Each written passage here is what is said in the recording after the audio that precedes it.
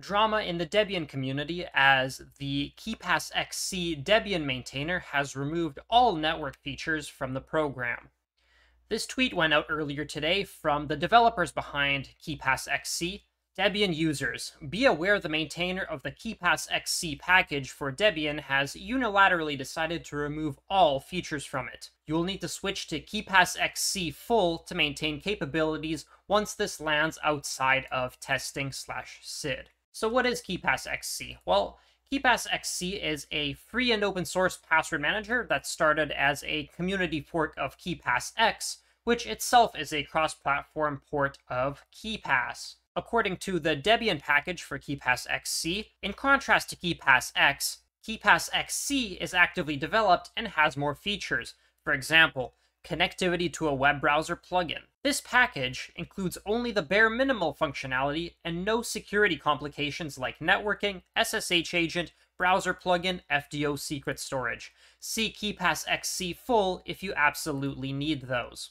Already you might notice a contradiction here. It has features such as connectivity to a web browser plugin, however that web browser plugin is disabled. Interesting.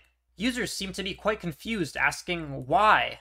But really the answer is security. As we saw on the Debian package info page for the KeepassXC package, the package maintainer considers things like networking, SSH agent, and the browser plugin to be security complications, and that seems to be the justification for removing them. In fact, we can trace this back all the way to Debian bug report number 953529, opened in March 2020 by Tom. Here's the bug report. KeepassXC provides a CMake option to disable networking support, like download the favicon something. I believe most of the people don't want their password manager to connect somewhere they don't know, and it will improve user privacy.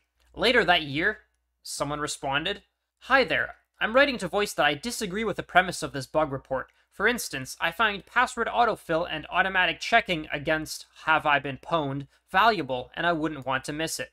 So I would prefer that networking support is retained in KeepassXC, or if it were to be disabled, I would prefer if it were done in a separate package, such as KeepassXC no network or something like that." Tony responds to Andreas, "A separate binary package would be nice, although I prefer that the default binary have networking disabled, and users could opt in by installing KeepassXC net enabled, or whatever you decide to name it. Of course, that's just my opinion. For my systems, I always recompile the source package with the networking turned off."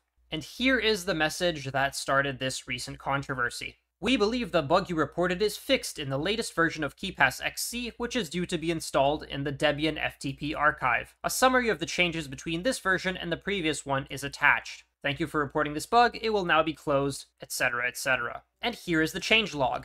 Adjust duplicate copyright patterns to best of knowledge. The KeepassXC logo seem to have accidentally been included in the list of icons taken from the material icon theme, which is icons for the toolbar. Also drop the dropped KeepassXC dark SVG icon. Second point, move all networking and IPC code to KeepassXC full, which closes this bug. Now, I wouldn't fault you for thinking that this is just a minor change that has no impact whatsoever on the users. I mean, moving around some copyright logos and moving some networking and IPC code to a different package, that doesn't sound like it should change anything as far as how the user would use that application. But you would be wrong. This second point apparently implies that everything outside of the core package, that is the absolute bare minimum functionality that the tool provides, has been removed. So that includes things like the browser plugin and autofill and that sort of thing, which, at least in my mind, I would expect from a password manager. I understand not everyone would feel that way, but at least it should be mentioned in the changelog that changes like that are being removed and moved to an entirely different package. And that seems to be the latest message in this thread on the Debian bugs page. And after taking a look at the bug, here's the response from the developer. That bug report is bunk. He removed all features, not just networking. That includes YubiKey support, autotype, and browser integration. And that just leaves users confused, but now confused as to why they would do that. I agree with this comment right here in particular. To be fair, the changelog does say, and IPC, but that's certainly an interesting choice. I think you could make a strong argument that the missing features reduce more vulnerabilities than they create, and most users will want them. The other way around approach of KeepassXC minimal versus KeepassXC would have made a lot more sense. I think so too. It seems a little weird to me to remove features from the package if you're gonna call it the same thing. I mean, surely someone that's an existing user would want to keep using the package with the same name. You know, for new users, okay, sure, they might want to prefer the minimal one, that's fine. But if you already have the KeepassXC package installed, you'd think that new versions of this package would continue to have the same features that already existed in the past and already worked on your machine. This just seems like it's adding extra work trying to track down why this is happening that's very not obvious to users, and I don't really understand why a maintainer would want to change something like that. And as you can imagine, users are already confused and are already filing bugs on the KeepassXC repository about features not working. Here's one example. Debian SID no feature KeepassXC package. I'm using the Brave and Firefox browsers under Ubuntu, testing using KeepassXC version 2.7.7. Suddenly, the browser integration doesn't work anymore. So I went into the settings menu to enable it again, but the browser integration from the list box selection is gone. Not only that, but there are only two items left, General and Security. See this picture in the attachment. All the other options are missing, so I can't enable the browser integration anymore. Expected behavior, working browser options and working integration. Actual behavior, browser integration is not working and the options to enable them are not available anymore. Clearly, the user thinks this is a bug because, well, from a user's perspective, it is. A feature used to work, and suddenly it's not available anymore. The main developer of the KeepassXC package then brings this to the attention of the Debian package maintainer, @Julian. This needs to be reverted ASAP. This is now our fourth bug report because of the decision to neuter the base KeepassXC package in Debian. Put the base package back where it was and create a KeepassXC minimal. Julian replies, I'm afraid that's not going to happen. It was a mistake to ship with all plugins built by default. This will be painful for a year as users annoyingly do not read the news files they should be reading, but there is little that can be done about that. It is our responsibility to our users to provide them the most secure option possible as the default. All of these features are superfluous and do not really belong in a local password database manager. These developments are all utterly misguided. Users who need this crap can install the crappy version, but obviously this increases the risk of drive-by contributor attacks. Wow. I think the reactions to this post really should tell you just about, how the community feels about this. First of all, you are correct. Users generally do not read the news for the packages that they update, because most of the time they shouldn't need to, because there's an implicit trust between the users and the package maintainers that the things that work will continue to work, and that they won't just be broken for some arbitrary reason. Second point, it is our responsibility to our users to provide them the most secure option possible as the default. I think that's absolutely ridiculous. I mean, you compile the Linux kernel with networking features. Clearly that has some security vulnerabilities. So, I mean, honestly, if you want the most secure system possible, just have a system that does nothing, right? There's always going to be some trade-off between security and usability, and pushing that all the way to the extreme of maximum security at all costs is ridiculous, because users are just going to find workarounds, right? I mean, we've known this for a long time with password requirements, like, the password must change every 6 months and you need to have uppercase letters and numbers and all kinds of punctuation. In that case, once you have all these requirements, what users end up doing is just writing the password down on a sticky note and sticking it to their monitor. Because at that point, you've pushed the security aspect of it so far to the extreme that the usability is basically non-existent, and so users will instead circumvent that security,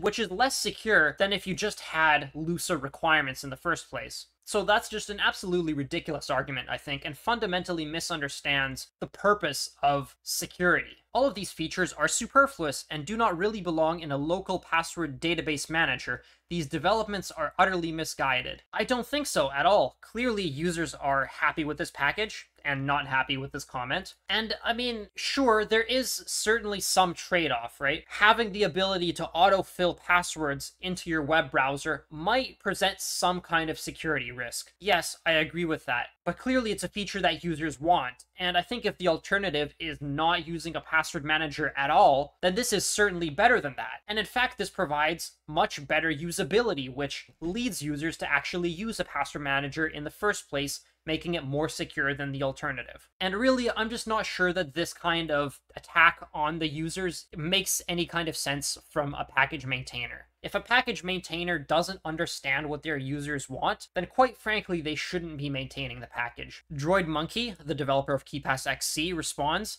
"Good luck to you. Really bad decision. We will be sure to let everyone know." And then quoting the responsibility to our users to provide them with the most secure option possible, "It's the same code from the same provider. Do you have a documented, validated security issue with all of the features you provide? Otherwise, it's your opinion and likely yours alone." And a note about the word plugin. You fundamentally misunderstand our program when you use the word plugin. These are built-in features, not plugins. The features can be enabled as desired by the user, and they come disabled by default. This change to not compile and ship these features in the base KeepassXC package does nothing but create angry or confused users. So despite the fact that these are called plugins, these are really just core features of the program that can be disabled with compile time flags. So I think the word plugin here really gives some people the wrong idea that, it comes from some other untrusted source and there's some kind of inherent security issue here. It doesn't seem like there's anything inherently different between this and the core functionality of the program, apart from, the functionality provided by the feature itself and the general idea of, okay, it's more code that needs to be audited. However, not everyone thinks this way. The Zero here commented, "I agree with Julian. Compiling without plugins was added as a feature back in 2016 to reduce attack surface and potential vulnerabilities. See these 3 linked issues." This was especially a heated topic back then because key HTTP had a vulnerability in the past, and also the favicon fetching mechanism via HTTP was susceptible to some attacks. In my opinion, that is the Zero's opinion, KeepassXC should provide a warning UI in place of the usual browser integration page, informing the user that the current installation doesn't have such capabilities and they should install the full version instead. This last point, actually, I agree with. I think if you have the ability to disable certain parts of a program at compile time, especially things that remove parts of the UI, such as the settings that I mentioned earlier, right? The browser integration settings, because that feature doesn't exist, you should at least provide some kind of warning in that location, like, just a text label that says, browser integration is not available because it was compiled without that feature. Something like that that at least gives users, somewhere to start looking, because otherwise they'll realistically think that it's a bug that the feature is missing. But if that label is there, at least they'll see, okay, this was some kind of configuration thing. Perhaps I should go to my package maintainer about this issue instead of complaining to upstream. I won't go through the rest of the comments. You can read them on your own. But it seems like generally people agree with the developers of the KeepassXC package here, and that the Debian package maintainer is in the wrong. So what do I think about this? Well, I agree with this first comment here on Hacker News. Gutting the functionality that Upstream has built into a piece of software and then publishing it under the same name is dubious at best. If they want to go this direction, they should publish as a fork under a different name so Upstream doesn't get constantly barraged by complaints of users having issues. This reminds me of the time years ago when the Debian maintainer of Chromium decided to unilaterally disable the ability to install extensions. Thankfully, more pragmatic people prevailed and the patch was reverted. This also reminds me of a time many years ago when Debian removed the kernel interface that provided the ability to load binary firmware into network cards and broke networking for me. I generally agree here. I think that the package maintainer overstepped their bounds and they should revert this change because ultimately I think that's what's best for users. That'll also have the benefit of less superfluous issues created on the Upstream repository, which means that Upstream will have more time to actually work on their software rather than just redirecting people and saying, this isn't our fault,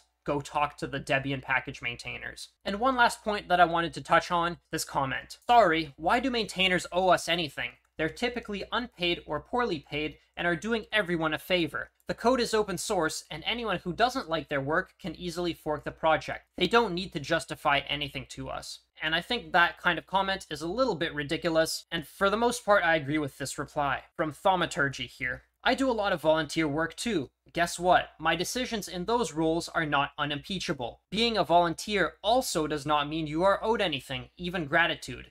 It's a thing you choose to do, and if you don't like doing it anymore, you should stop doing it. Package maintainers aren't self-sacrificial saints or all that unique as volunteers go. This is a bad decision. It deserves criticism and discussion. The volunteer status of package maintainership is irrelevant, and that I agree with. Package maintainers generally don't get as much recognition as they should. However, that doesn't make them immune to criticism, nor does it excuse bad decisions. Hopefully, the community applies enough pressure on the package maintainer to revert this decision. But what do you think? Was removing these features the right decision? Let me know in the comments.